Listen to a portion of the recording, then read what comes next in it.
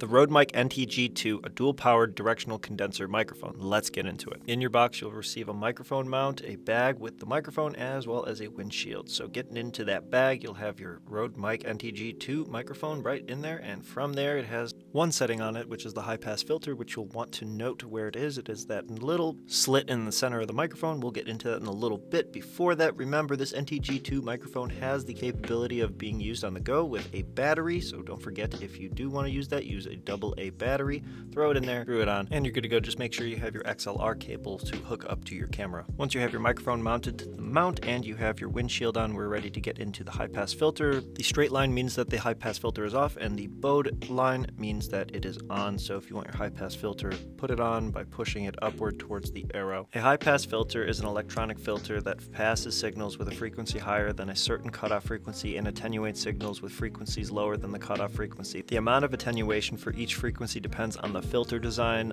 On the simplest level, a high-pass filter is just a filter, sometimes called a low cut, that attenuates low frequencies below a certain cutoff frequency and allows frequencies above to pass. Now, last thing is to make sure you got an XLR cable to hook up to some audio interface that you're going to have your microphone hooked up to with some kind of phantom power. That is why you have the battery. If you are using your microphone with a camera on the go, you will need that AA battery in there, but regardless, let's get into testing this microphone as well as comparing it to our previous one.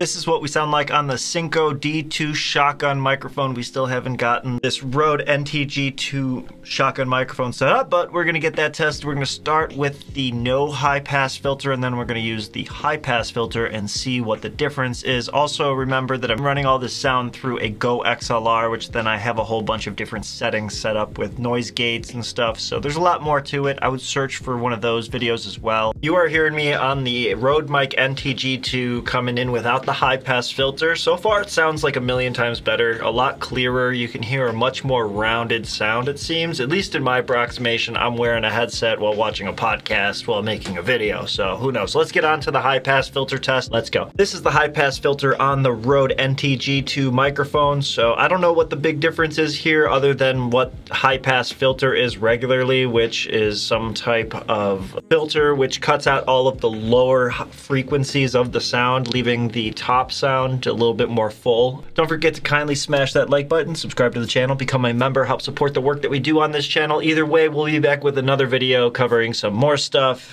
Please don't forget to stay elevated, and peace out.